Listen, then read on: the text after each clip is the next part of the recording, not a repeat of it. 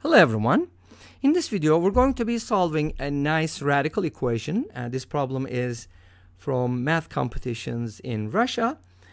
We are given x to the power square root of x equals square root of x to the power x. And we're going to be solving for x values, for real x values. So here's what I can do about this equation. First of all, I want to get rid of the square root, the radical. I mean not the exponent, but the radical that contains x to the power x inside.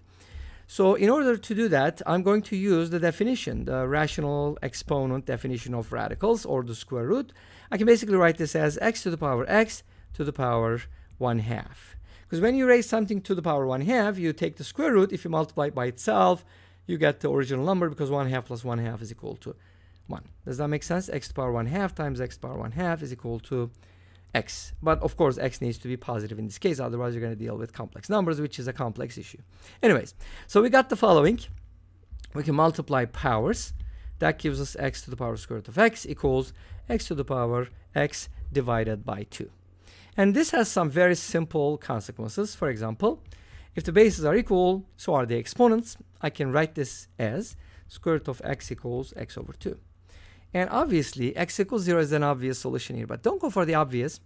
Square both sides, get rid of the radical, make sure there are no extraneous roots, but also make sure that anything what am I supposed to say? Stay within the domain. Yeah, exactly. That's what I was trying to say. So x needs to be greater than or equal to 0.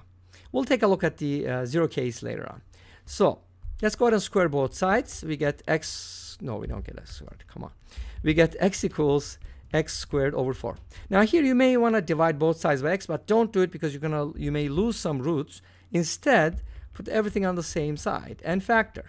I can take out an x. That's going to give me x over 4 minus 1 equals 0. And from here, either this is 0 or that is 0, which means x is either 0 or 4.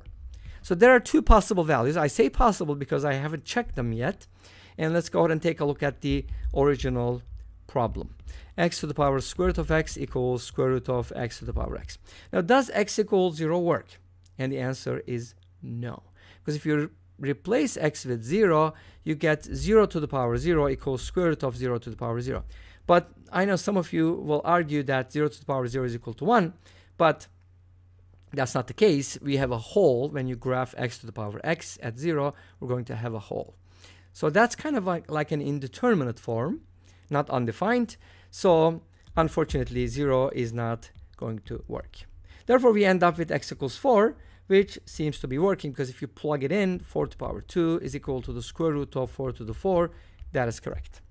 Because this is 16, that is 256, so on and so forth, and you get the idea. Make sense?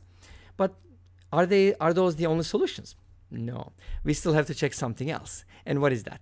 So when you have something like, x to the power a is equal to x to the power b, you know that a could equal b, which is something that we went through already. Or we could have x equals 1, or we could have x equals -1. But in this case, a and b are both even, right?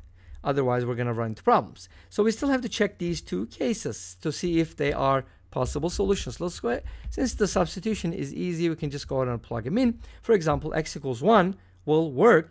Yay! It's another solution. But -1 is not going to work, because -1 to the power squared. Remember, we were talking about the domain. Square root of x is not defined for negative numbers. It's defined for 0, but 0 causes another problem. Therefore, we had to discard it. -1 is discarded as well. So we end up with 1 and 4 as our solutions. Now, I want you to take a look at the graph real quick, and then we're just going to wrap it up. All right, here we go. I graph both of these functions for you.